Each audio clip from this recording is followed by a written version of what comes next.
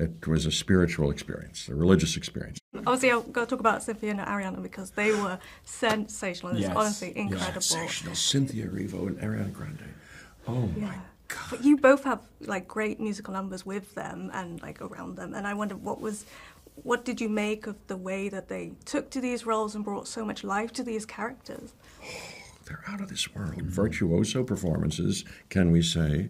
Performances for the ages, it's fair to say. They're two of the greats of all time, perfect for these parts. And together, and this music, and oh my gosh. And Ariana's comic brilliance, it's so funny, so funny. And Cynthia, you can't get more, not only glorious, out of this world musicianship and production, vocal production, but what she's acting is so rich and deep and nuanced and delicious and painful and exciting, and powerful.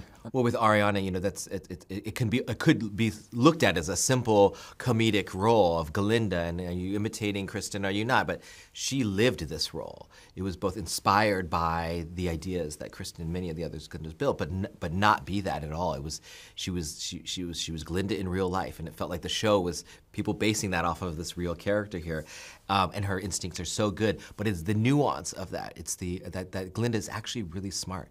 That she actually really does care about people.